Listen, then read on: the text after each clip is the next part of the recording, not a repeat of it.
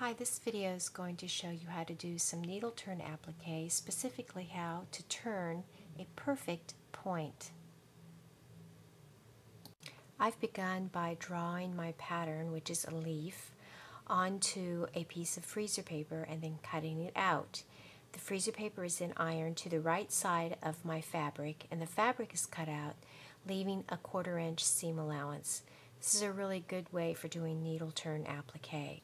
I'm going to begin by folding the seam allowance under and holding it with my thumb, and then the needle and the thread will come up through the fold from the back. It just barely catches the fold.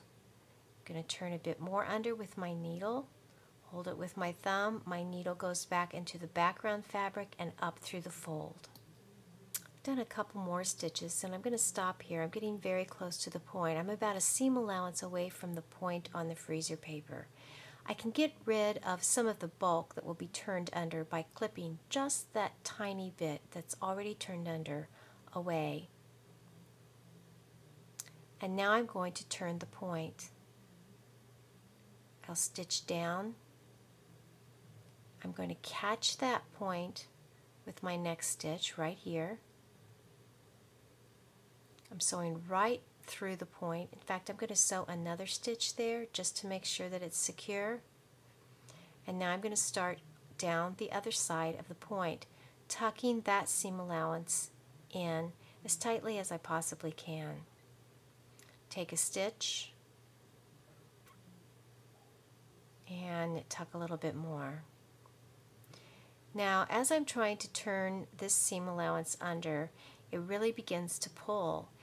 It's time to clip. I'm going to take a little snip right there on the curve and turn that under, and now you can see that I can turn that seam allowance under without it pulling. And I'll continue stitching. With needle turn applique, it isn't necessary to worry about any more seam allowance than what your thumb can hold. You don't turn the seam allowance under until your thumb gets to it. And you can see that not very much, just if my thumb is just a few stitches away from where I'm actually stitching. I'll use my needle to turn a little bit more of it under. And let's take a peek. It looks great.